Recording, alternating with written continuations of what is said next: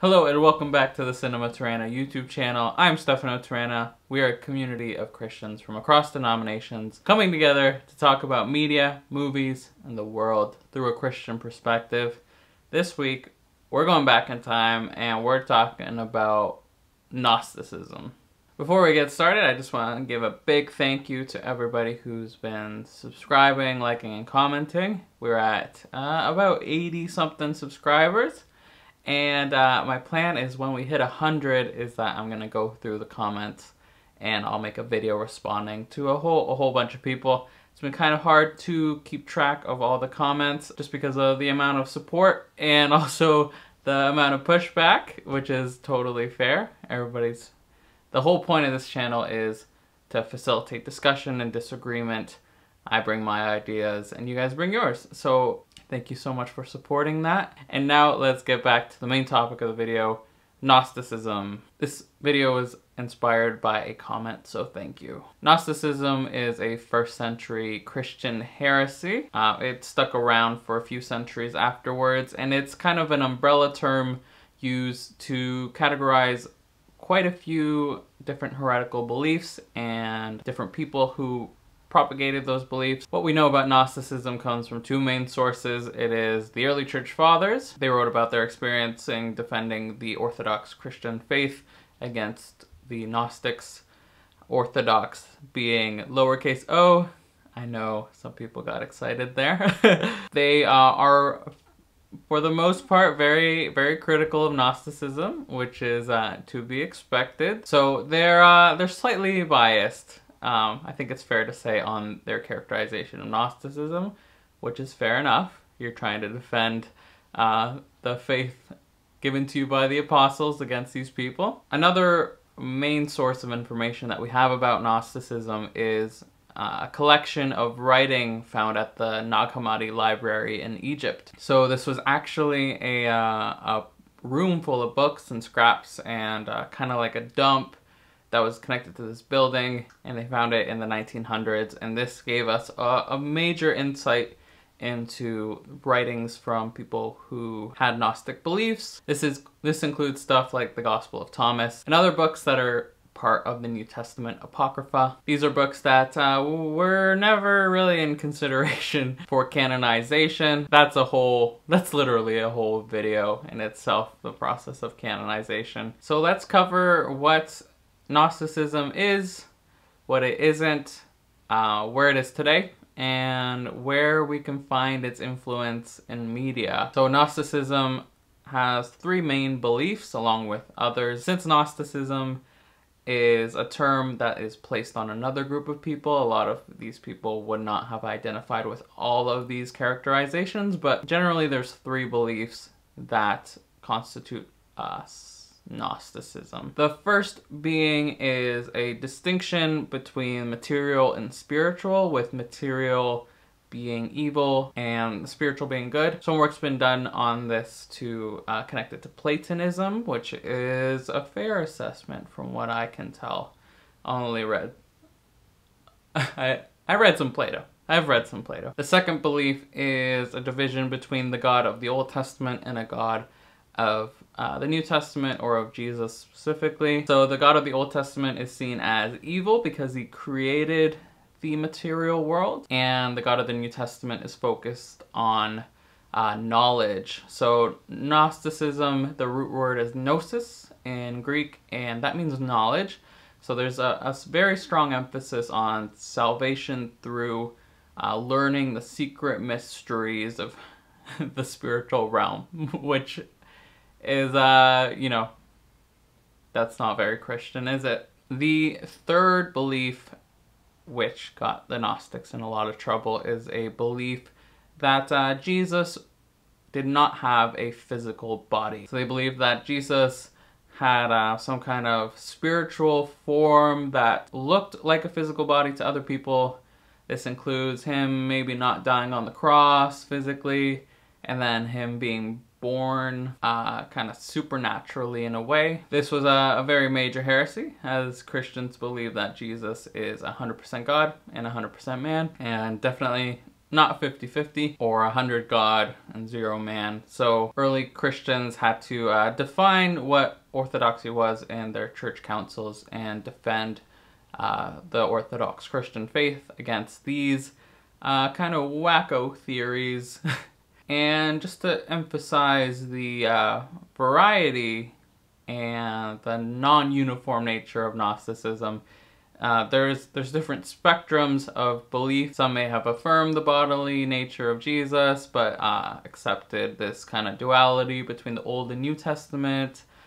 And there's writings like the Proto-Evangelium of James, or the Proto-Gospel of James. This is a text that is very well regarded in Orthodox and Catholic circles. This text has the story of the birth of Mary, the upbringing of Mary, the early life of Jesus, as well as another account of Jesus' birth, which is all, since this text is relatively early, might be based in some kind of truth. This would fall under the capital T tradition aspect of Orthodoxy and Catholicism. Forgive me if that's kind of at the edge of my knowledge when it comes to Orthodox and Catholicism, so feel free to correct me. It is the Proto-Evangelium of James is incredibly influential, but a main issue with it is the depiction of the birth of Jesus. Jesus is depicted as beaming out through bright light out of Mary. So that's not a very human birth, is it now?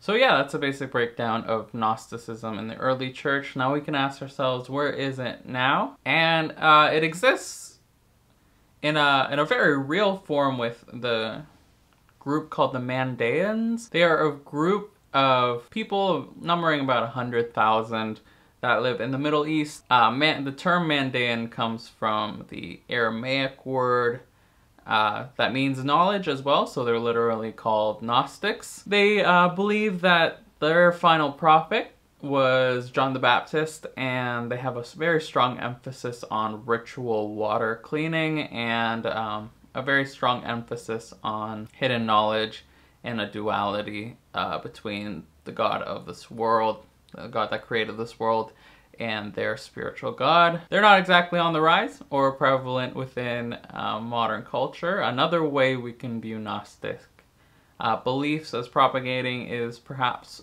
a little bit through transhumanism. Transhumanism is this belief that people are meant to surpass their physical body.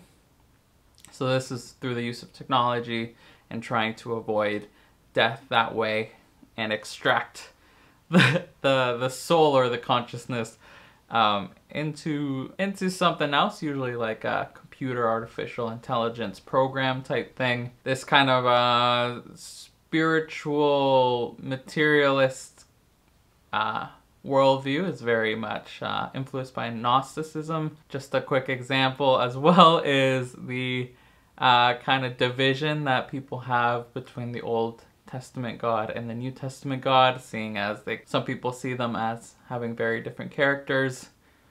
But you know, God still kills people in the New Testament, so I don't think that holds up to a lot of scrutiny. And there's plenty of other ways that Gnostic beliefs have crept into modern thought. So the question is now, what are some films that propagate Gnostic beliefs? And I think the main one here is The Matrix and that series of films. I made a video watching The Matrix for the first time. You can go see that. There I was kind of identifying certain Christian themes, but I didn't really have a good grasp of what the film was doing. It was taking a lot of Christian ideas, but not quite fully getting there, which was a little bit concerning at the time. I thought it was a cool movie, but here's how it relates to Gnosticism. So a major emphasis of this film is a emphasis on hidden knowledge. So Neo, as he exits the Matrix, gets this kind of divine revelation that his world is evil and the creator of this world is evil, and using them for electrical power, very much Gnostic ideas, and then it kind of halfway plays with biblical themes. You have a character named Trinity, you have the idea of messianism, and Neo operates as this kind of Gnostic messiah figure trying to liberate the world or liberate the Matrix from evil, which is you know, very, very Gnostic. Another film that kind of has this similar themes is the movie Her, a very aesthetically pleasing film, but also deals with this transhumanist removal of the human spirit into the ether internet world. These artificial intelligences fall in love with humans and then kind of tempt them into outer space in a very trippy ending. Something like that. So what do we do about this as Christians is we should be aware of the heresies that the church has fought with throughout the ages. Try to identify them when they come up and where they come up. These ideas are gonna stick around forever, and we have to be aware to discern our way through those things. We have to affirm the bodily resurrection that is promised to us in the Bible, that God created this world and called it good, and He is in the process through Christ in redeeming our body, soul, and spirit into His coming kingdom. So let's stick to those truths. Use the Word of God to our advantage. So hopefully you found this video interesting or helpful in some way, to giving you a framework for understanding Gnosticism. It was a little bit part of my undergrad degree, so that was fun. As always, God bless you, and thanks for watching.